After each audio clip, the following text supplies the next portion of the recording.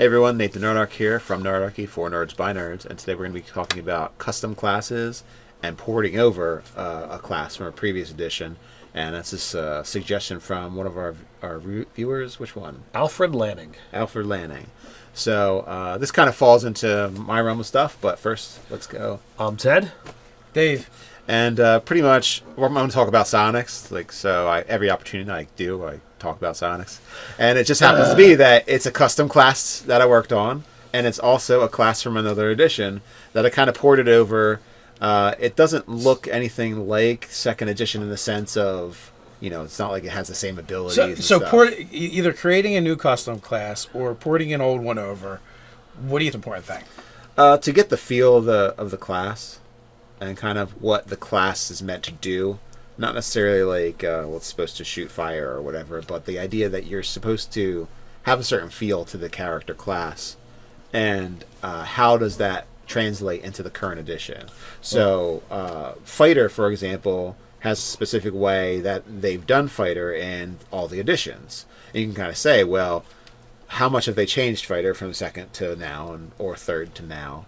And kind of look at that same change if you're going to make a fighter-type class. So basically you have to take the archetype of that particular thing, right? Not necessarily archetype in the sense of, we pick archetypes in 5th edition, but archetype in what is the paragon What is of the quintessential of this? Yeah. We've talked about in other videos and off camera about the artificer and other things, and that when you make a class, regardless of what it is, first level, you want to feel like you are that. Yeah, if you're playing that class. If you're playing a rogue, at first level, you want to feel like a rogue. Regardless of what skill selection you take, you can be a rogue and not take stealth and sleight of hand and still do roguey things.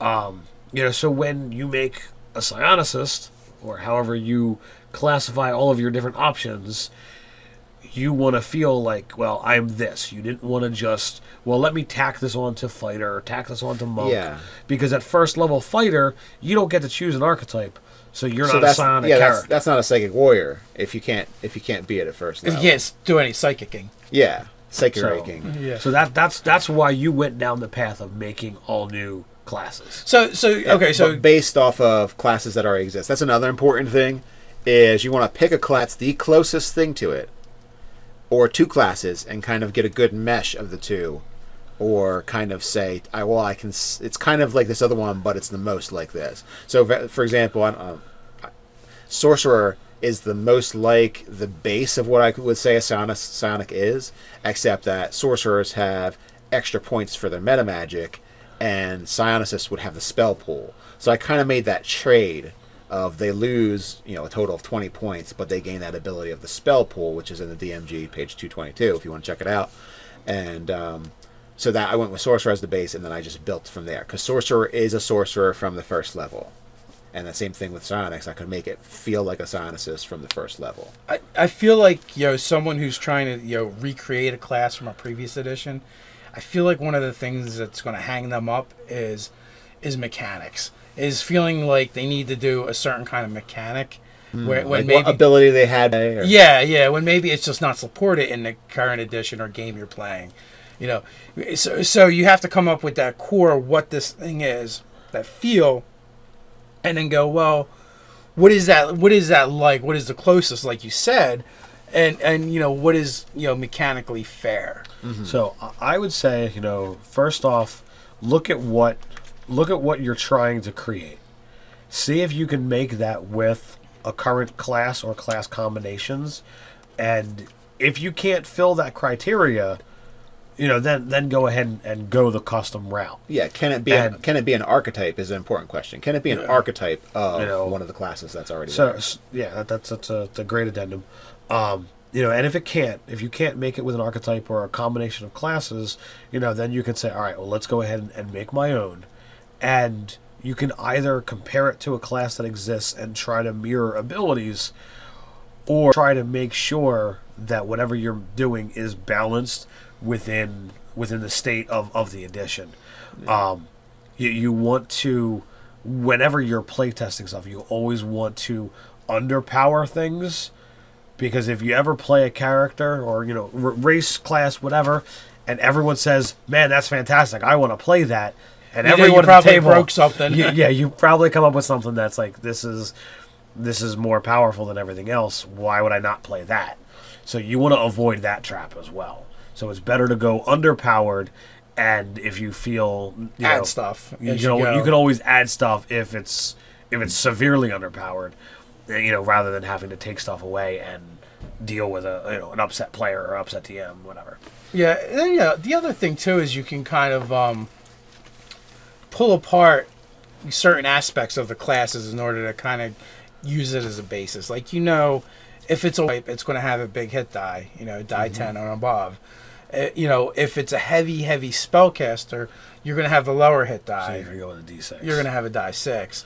And then you have, you know, like the middle ground. You know, if it's a class that is dependent on a lot of abilities, it's probably going to be a die 8 and have, you know, that diversity. Yeah, we don't have to dip into the, you know, the spellcasters of old with that old D4 hit die. Well, yeah, thankfully the D4 hit die is dead. But, you know, so that being said, you know, it's going to be a lot of art mixed with science, I feel like, for, you know, coming up and porting over or creating from scratch. I kind of feel like, you know, with the classes we're given in the PHB, most things are covered. Yeah. I would say the number one thing to avoid is saying, oh, this class is too unique, I should just make it from scratch. That's the hardest thing to balance. And everybody else is going to be looking at it, and unless you've got like your giant book of explanation shows in certain things, it's just harder to explain then. Everyone's going to be breaking your balls because you're like, yeah, you gave them 2 good saving throws. Yeah, they're awesome. And yeah, like I didn't know about the saving throw rule until Dave said something about it, and then I was like, well, I'm kind of attached to the saving throws they had. But then I saw that it was really a balance issue. Everybody's got an awesome save in 5th edition, and everyone has a junky save in 5th edition.